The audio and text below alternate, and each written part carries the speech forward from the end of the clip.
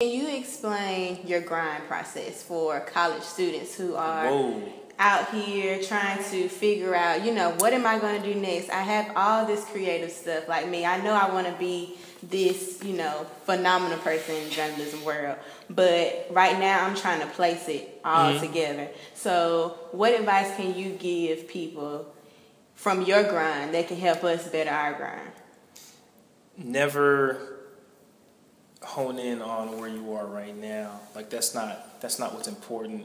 You have to have a very, very great vision. You got to see like everything that I'm doing now, like this tonight, the European tour, everything I'm doing, I knew I was going to do 7 years ago before this thing was even.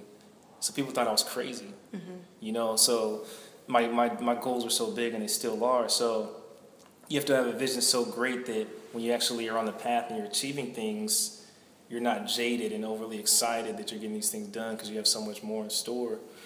And you got to you can't stop.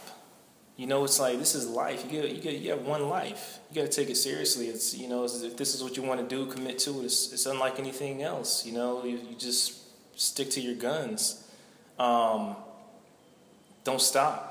Don't stop. Don't listen to no's.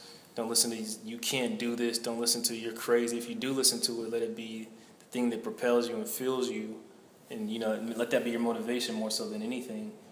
And keep people around you who are supportive of your goal, especially when you're at your low moments, whether that's family, whether it's a significant other. Keep somebody in your corner because you'll get to moments where it's desolate, it's dark, and you don't even believe in you anymore. And you have to get past that. And the last question I have, can you explain your support system and how they help you get through your day-to-day? Support system: God, wife, family. God, because I'm forever indebted to him. He gave me skills and gifts that I have to do something with. I can't sit on them. So every day that I wake up is a blessing and an opportunity and another reminder that I'm not finished.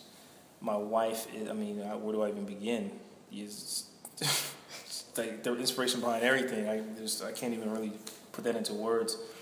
Family, because they're a reminder of my balance. I go out there and the world sees me as this and that, and they just want time. That's my family. They keep things in perspective. Help me keep things in perspective.